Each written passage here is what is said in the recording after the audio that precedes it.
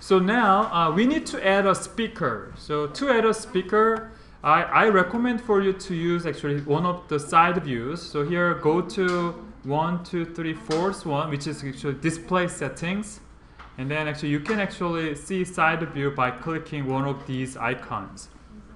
So this side view actually shows well the kind of the section of the model. So now I kind of actually add a speaker here. So speaker is actually here. It just look like speaker. And I click. When you do that, make sure that your snaps are off. Otherwise, actually it's a little bit difficult to locate a speaker. So I just actually turn it off, snaps off. And then I click a speaker. And then while I'm kind of hover around this mouse, as you see that the X coordinate here and Z coordinate here are actually changing. So actually, let's assume that a singer is actually standing on the stage.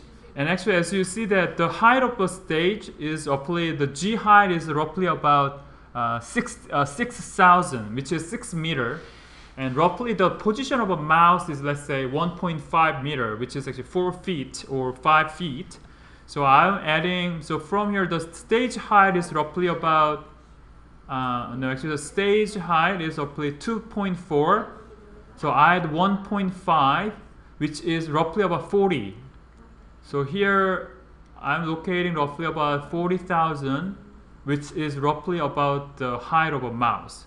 So actually this is actually height of a person. Just double checking, the height of the G is 22,400. So I'm now adding roughly 40,000,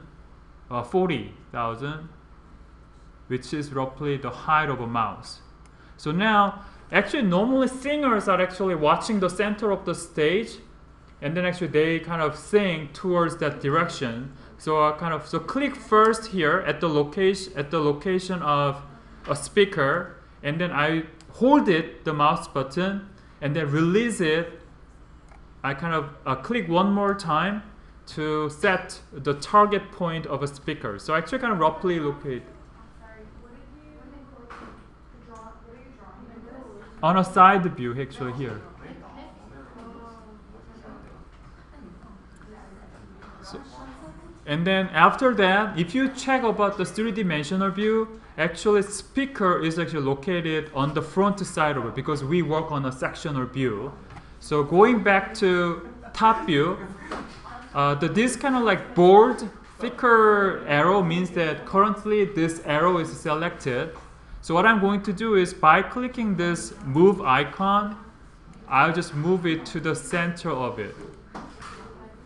So again, you may want to make a speaker line in a sectional view, but you may want to move it to the center of it using the top view. So this is kind of a demonstration of how to locate a speaker.